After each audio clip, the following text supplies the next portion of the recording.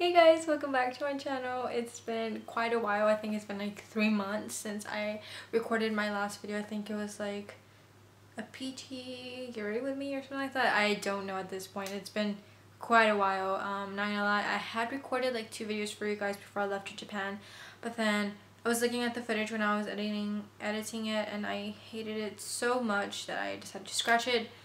And then I went to Japan for 3 weeks and I was like, oh, I'm gonna vlog. Went was totally in the moment, which is fine, but I forgot to vlog. I did record stuff obviously, but I feel like the footage that I did record doesn't really flow and it's kind of boring, if you ask me. But if you guys would want to see it, just comment down below. But today I am here with a very exciting video, at least for me, and it is my Glossier favorites. So for those of you guys who don't follow me on Instagram, you should.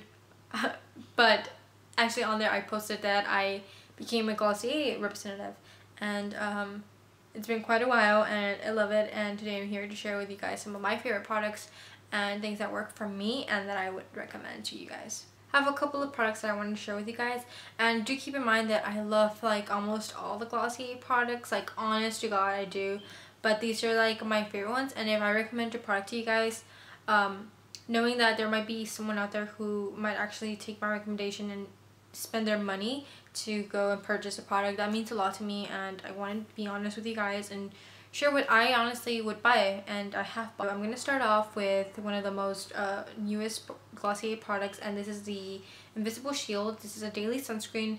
It's SPF 35 and it is super awesome, you guys. I was so hesitant to try this product when it first came out. I thought this product was going to be too sticky and it was going to leave a white cast, because a lot of the times sunscreens tend to do that. Like if you apply them and then you apply your makeup, if you take a picture with flash or anything like that, it will show white cast and it just looked really disgusting at the end. And doesn't leave any white residue. It doesn't leave any residue at all. I use 2 to 3 pumps, although that is a little excessive. You don't need 2 to 3 pumps. I think you probably need 1 to 2, but I like to apply a little bit more. It does say in the instructions, apply over your entire face after the priming moisturizer, but before the perfecting skin tint. Good job. Which is exactly what I do. I apply it after I apply my priming moisturizer, and then after that I go in with my L'Oreal Pro Matte, and I love this thing so much. It's not sticky. It does give some radiance to my skin, which is what I'm looking for as a person who uses a really matte foundation. So I think it works perfect for me. Maybe if you use a different foundation, you would have to try it out yourself and see if it looks too dewy or too radiant underneath. But for me personally, it works really. The next thing that I love from Glossier is their priming moisturizer, and this thing is awesome. It's more on the watery side, so it's not going to be like a super thick sticky moisturizer if you're used to that. This is more on the light side. In the website I did see that it claims to minimize your pores and even out your skin tone, which I don't think it really does that for me, and I've been wearing it for quite a while now. But what I love this product for is to give me that dewy look that I want to have under my foundation, because like I mentioned, I wear a really matte foundation. I wear that, and then I sometimes wear the Amazonian Clay by Tarte on top as well. Like I had a couple of drops. So those 2 foundations are super matte, and I've noticed that when I wear this thing, especially around my T-zone, it will give me just like the perfect amount of like glowiness, and it just wears so well. It just wears so well with the foundation that I wear on top. I started by applying it on my T-zone and then on my forehead and then outwards, and it just does a really good job at moisturizing my skin and giving me the look that I want to. I've noticed, I think a couple of days ago, I wore my foundation without applying this before, and I noticed that around my T-zone it was like so dry, and it's just like it looks so powdery, versus when I wear this, it just kind of looks like my foundation is melting in with my face. And you just gotta remember sometimes that things like this, like a priming moisturizer, can make the whole difference in your foundation. So I love that thing so much. I would definitely recommend that. And now I'm gonna move on to one of Glossier's like most popular products, and of course it's the Boy Brow. The boy brow is loved by so many people. I swear, like almost every single person that I've asked, like, what do you use on your brows, like they use the boy brow. If their brows are good, they're using the boy brow. I use the color black. I've tried the clear one before, but it wasn't my favorite. This thing has so much product. Sometimes whenever you just get it and it's brand new, when you take it out, it's gonna have so much product. So what I usually do is I would just rub it off on the tube, start halfway in my brow, and then do the front last, which worked really well for me. And now let's talk about these little things here. These this one right here is the birthdaybalm.com, and this is the coconutbalm.com. And this is not my favorite one, but this is the only one that I could find like sitting around my desk area. But this one is my absolute favorite. This one you can find in literally any of my bags. Like I have one in my backpack, I have one in my personal bag. Like anytime that I switch my bag, this is gonna go with me. Like I love this so much. It reminds me of a candle that I used to have by Bath and Body Works.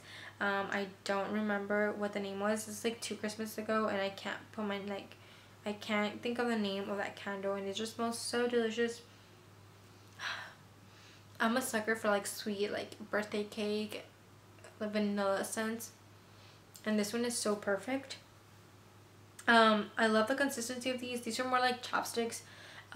This one specifically, the birthdaybalm.com, has like little bits of like glitter in them, but that it's supposed to be like a chapstick. It says on the back, swipe onto lips for a loving layer of nourishing moisture. But I personally like apply a generous amount in my hands, and like I rub it in like if it was lotion. I put it on my knuckles, on my nails. That's how I use it sometimes. And then my second favorite one would probably have to be the mint one, and then after the mint one, the cherry one. Because the cherry one 2 summers ago, I think it was 2 summers ago, or like last summer, I forget, but I used to wear that like religious. And then for the last product, we are up to the last product. I have the Glossier Stretch Concealer, and I have the color Light 10. In there, it's almost gone, but it still has like a good amount of product. I've been having this for like 6 to 10 months, and it still has like plenty of product, like I said. This thing is awesome. I wouldn't recommend it for people who have more oily skin, because it's a very radiant and dewy concealer. And if you're scared of creasing and you're scared of stuff like that, like don't buy this concealer, because it's not going to be for you. I use this concealer a lot to apply under my foundation and under like my concealer, because I use it more to like spot conceal. I use it more to like spot conceal and to line my eyebrows. Because I've noticed that whenever I use this to conceal my eyebrows, like when the light hits, it looks a little dewy right there, and I really like how that looks. But if you're really scared, like I said, if you're really scared of creasing, if you're really scared of stuff like that, I wouldn't purchase, because if you're gonna end up putting powder over it, it's just gonna be a hot mess. Like it's super thick and dewy and like really oily, so if you apply it and then you want to put like powders on top, it's just not gonna be a good deal. I wouldn't recommend it, like I said, if you're intimidated by that, but I personally love it because I use it underneath my matte foundation, so that's how I use it. So if you want to try it like that, if you think it's worth it, by just using it to spot conceal and do your brows, and I think I would recommend it. I love it. I love the product personally, because on days that I don't want to wear makeup, I'll use it as kind of like a foundation. I don't put foundation everywhere, but I'll use it to spot conceal and then just like kind of like dab it in certain spots. Say that Light is not my shade. I got it because I intended to use it like a regular concealer when I first got it. Then I realized like I'm not gonna be able to use this product as a regular concealer, so that's when I switched it up. But I think I might order like my color, like a shade that's my color, so that I can actually use it like more often. But those are my favorite Glossier products. I hope that this video really helps you guys, and if you trust me, if you trust like if you wear like products that I use in my other videos, like as far as makeup, then you might want to purchase these items. And yeah, I mentioned earlier, I am a Glossier representative, so down below I will have my link so you can visit my website and shop my favorite products. Some people were messaging me on Instagram, and I didn't want to like be telling people like random items. I wanted to wait till this video. So thanks for waiting, thanks for checking in, and thanks for watching my video. Comment down below what your favorite products are, if you have any question regarding the products that I showed you guys. and I will see you guys next time. Bye!